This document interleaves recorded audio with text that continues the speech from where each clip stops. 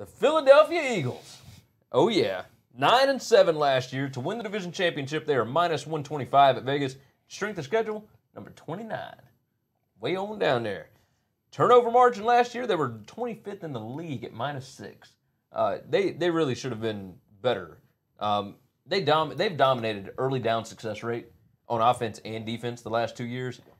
Last year, like with Carson Wentz, how they lost some of those games early, I have no idea. I don't know how they went 9-7 last year. I got an answer for that. Their over-under is 9.5. To go over is minus 175. Under is plus 155. Total yards per play, they were number 16 on offense. 5.6 yards per play. On defense, number 24 with 5.8 yards per play given up. Offensive coordinators Mike Groh. They traded for wide receiver DeSean Jackson. They drafted running back Miles Sanders, who is expected to start this year.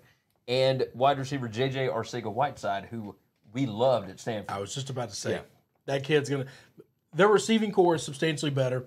Their backfield is a lot better.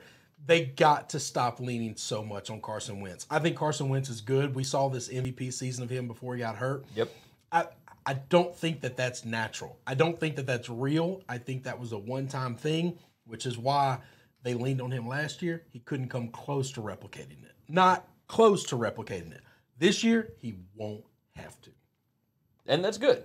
Defensive coordinator Jim Schwartz, by the way, signed defensive tackle Malik Jackson and defensive end Vinny Curry.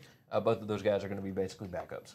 This team is the best team in the league, talent-wise, in the trenches on both sides of the ball. Yes. That's why early downs on offense and early downs on defense, they're the best in the league. And they still play with a chip on their shoulder. Like Fletcher Cox, these guys still pay attention to ESPN, and when they don't get the credit... Never gets credit. Yeah, when they don't get the credit that they feel like they deserve. Nobody has loved Fletcher Cox like we have. I think he's in the realm of one of the best defensive players in the league. Yes. And he doesn't get that love.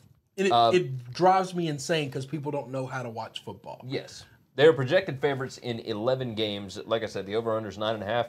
I've got them at 11-5 this year. I got them 12-4. Ooh, yeah, we're yes, close. Sir. I like this team a lot. So I think they need to do now. Heaven forbid me tell a Super Bowl winning coach how to run his team, but I think they've got to get rid of this. He wants a committee in the backfield. He wants 3-4 guys, not just a 1-2 punch. He wants 3-4, maybe 5 different. He wants to be the Patriots in the backfield.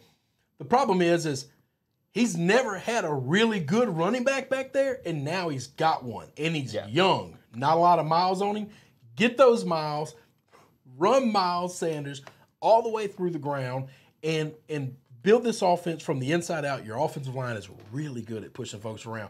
That makes Carson Wentz's job so much easier.